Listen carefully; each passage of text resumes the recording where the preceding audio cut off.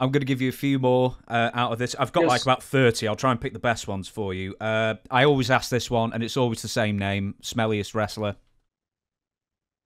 Well, yeah, you may say the same name, but there was actually these twins from Texas. I can't remember their names, and they're horrible. They're so bad that we did a rib on them. We did a bunkhouse. I mean, we did a battle royal at the end of a show, and Sting and I all got in it, and we actually brought tape. And we got the guys in the corners, taped them, and we brought in water bottles and soap and gashed them with soap and shit.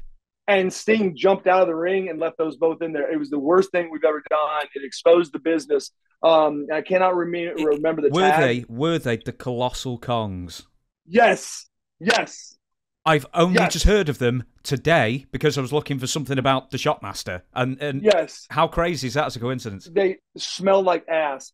And here's what would piss you off too. They were disgusting, and they were so big and so fat.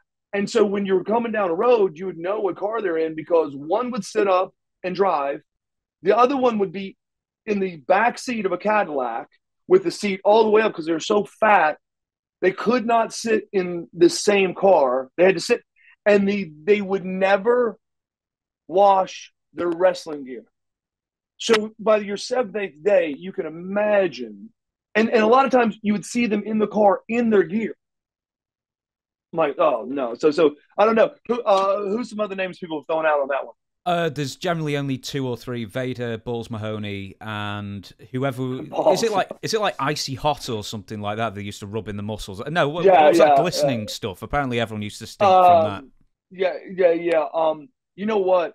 A lot of people, and I made fun of them, and then the last 2 years, I couldn't. I became allergic to it too. Brian Armstrong was really allergic to it. But it was a thing. It was a vasculator, and you'd spray it, and it would turn you were like red. But if you tanned a lot, it would make you look even more tan.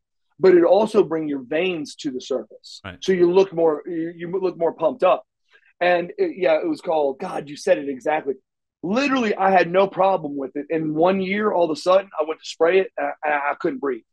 I couldn't breathe. So you could become allergic to that stuff. But you're right. Everyone wore that shit. Everyone wore it. Oh, who am I going to say next? Who am I going to say next? Or what am I going to say next?